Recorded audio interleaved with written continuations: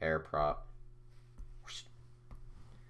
So we're going to look here for this air propagation is with multiplication and division.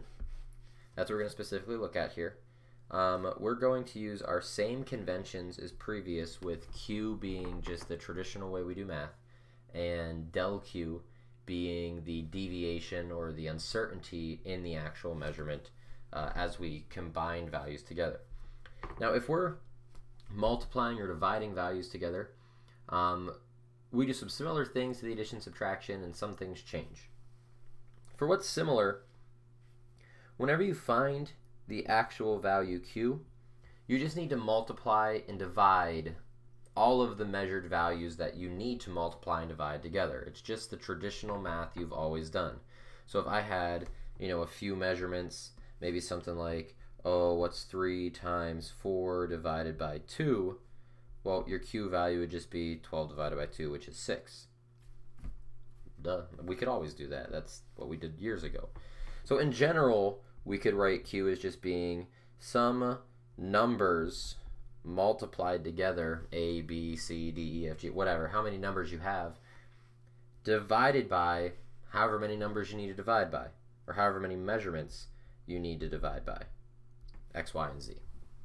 So we're just multiplying and dividing things together just like we always have. That's how we just do our mathematics. That gives us the measured value of Q. To get the deviation on this Q, though,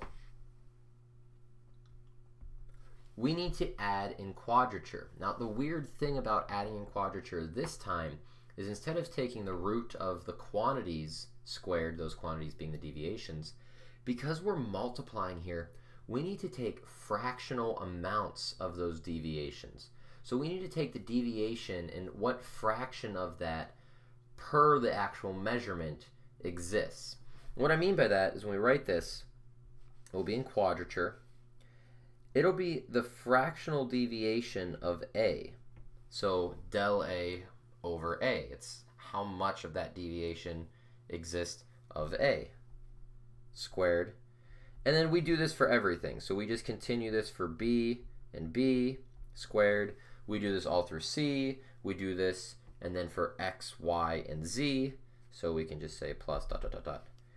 We add all these together no matter if they're multiplying or dividing, but we get all the way out to Z squared. We add them all up, and that gives us the deviation del Q. Now, there's a little bit of a hiccup here, because each of these values, these fractional amounts, those are all percentages. It's a unitless quantity. But this del Q, what we're looking for, it needs to have some unit. It's a part of some measurement. Which means that if everything that we're adding in quadrature, if everything we're adding in quadrature there is a fractional quantity, then this del Q is also a fractional quantity. What really is on our left side here is it's del Q per the absolute value of Q, which means that whenever we would like to find the uncertainty in Q, del Q, we need to take the quadrature of the uncertainties and multiply it by Q. That will give us the value of del Q there. Quick way we could kind of see this is if we'd like to find an impulse of something. Last year we learned that impulse J is equal to a force multiplied by time. Well, if we're multiplying these values together, let's take a look at what our impulse could be. Now, the force that we measured, let's say our force is something like, 13 newtons plus or minus 0.4 newtons. And let's say our time here is 3 seconds plus or minus 0.02 seconds. Well, let's multiply these together to find our impulse, our proper Q value, and then let's find the deviation of that.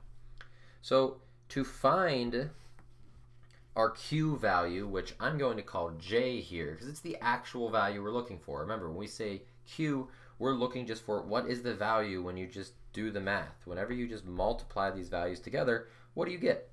So to find that, we know that J is just going to equal F times T. 13 newtons times 3 seconds, that equals 39 newton seconds. Okay, that's nice. If we need to get the deviation of J, though, we know that the deviation of J, deviation of the impulse, per the value of the impulse, that's the absolute value of 39 newton seconds, has to equal, in quadrature, 0.4 over 13, that's the deviation, 0.4, divided by the quantity of F, 13. So 0.4 over 13 squared plus, and then our second quantity is 0.02 divided by 3 squared. So let's just add this in quadrature real quick, get a number, and then we'll have to multiply that by 39. So this is just time to bust out the calculator. We're just running stats. So 0.4 divided by 13 gives me 0.03. When I square it, I get 9.4 times 10 to the minus 4. 0.02 divided by 3 squared, added to that, gives me 9.91 times 10 to the minus 4. And when I take the square root of that quantity, I find out that dj over 39 equals 0.034. What this means here is this number means that my value j, that 39, I'm off by 3 point, oops, excuse me, this wasn't 3.4, this was 3.1.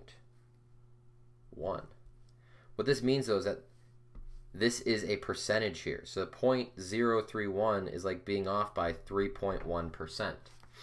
So when I have this value, when I say that the deviation of j, absolute value of 39, equals 0.031, whenever I multiply by the 39, 0.031, when I multiply that by 39, I find out that the deviation on j is equal to 1.23 newton seconds, because remember, the unit of the 39 was newton seconds as well.